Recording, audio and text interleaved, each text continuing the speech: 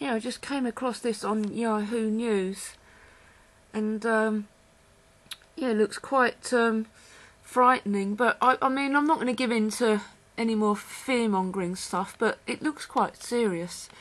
It was actually on the news this morning. It says solar superstorm, UK must brace for threat.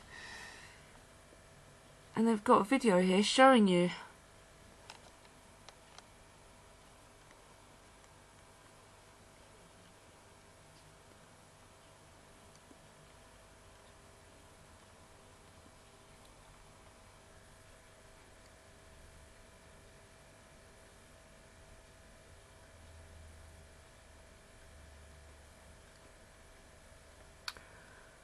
What it's saying, it says Britain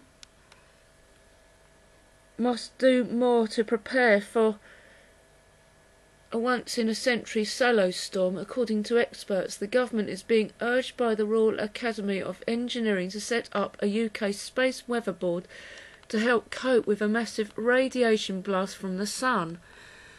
Such an explosion could trigger blackouts, knock out 1 in 10 satellites and disrupt aircraft and GPS systems. Statistically, a solar superstorm is likely to occur every 100 to 200 years.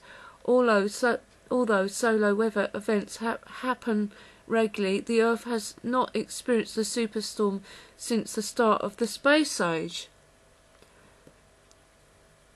What solar storms can do, the 1859 Carrington event, the last true superstorm known as the Carrington event, occurred in 1859 when Earth was hit by a tidal wave of energetic particles following a large solar flare.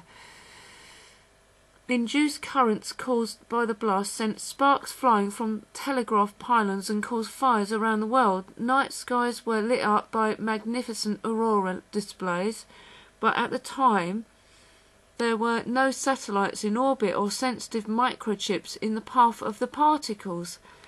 Experts now warn that another solar superstorm on a scale of the Carrington event is inevitable, and Britain should be prepared, although the effects are not expected to be cataclysmic.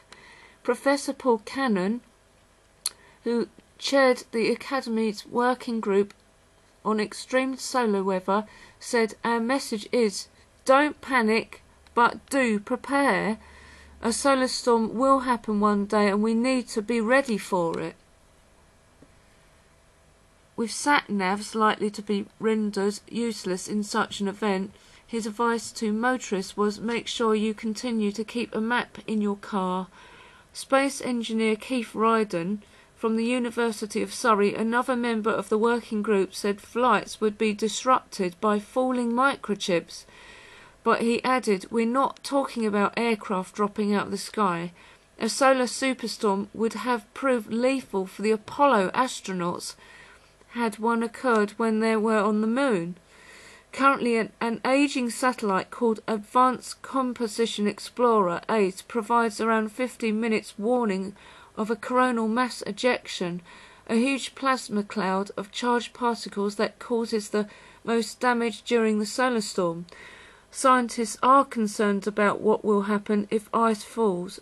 If ice fails, a replacement for AIDS called Discover is due to be launched by the American Space Agency, NASA, in 2014.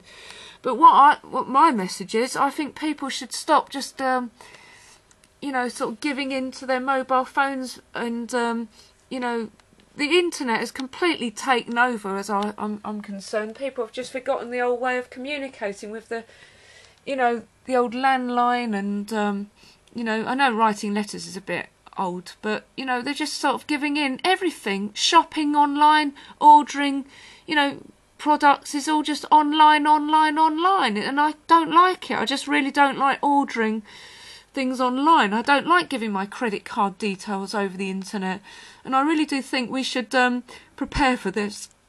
Get as many candles, get a generator, and just stockpile of water, and that's what I've got to really say, really. Alright.